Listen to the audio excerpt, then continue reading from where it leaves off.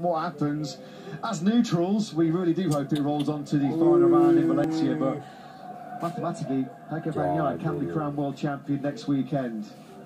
That is some joy mixed with an awful lot of relief inside that factory Ducati garage. What a weekend it's been here in Sepang. Your sprint winner and second in that really tough Sepang Grand Prix. It's Alex Marquez with Simon.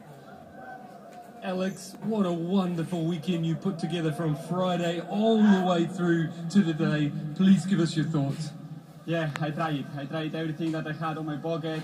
Physically, I'm probably on the limit now. So I cannot speak a lot, but yeah, so thankful to the team for all the weekend that we did it. They give me a perfect bike, they deserve the win today, but Enea was better than us, so we need to accept it, we need to improve for the future, but I mean, the level that we are showing now is a really good one, and we need to keep that level like that at the Valencia. Big congratulations. Thank you so much. Top job by Alex Marquez. He really had to